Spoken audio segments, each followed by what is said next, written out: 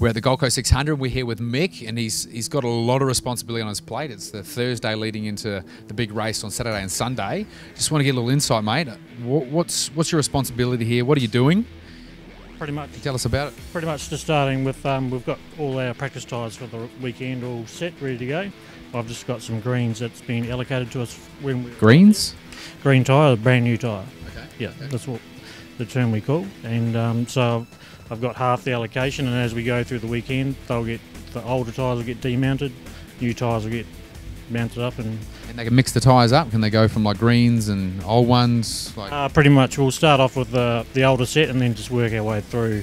So then into the greens, and then once they find a balance with the car, they're happy with the car, the greens will go on, and we'll go from there. Yeah. And so the tyres themselves, are they? I see on Formula Ones they heat them up and they do all these crazy things to make them sticky. Is what's the protocol with you guys? We can only use the sun to heat them up, or the tyre tent, obviously.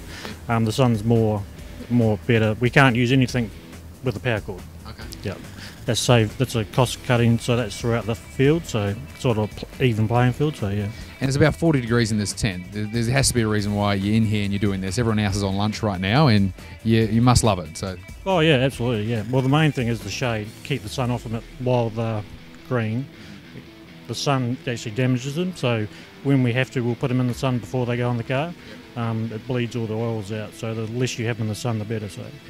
And what's the reason why you're coming to this? Yeah, it's a job, but why this? Oh no, it's unbelievable.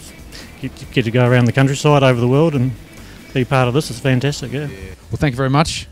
Appreciate it. Good man.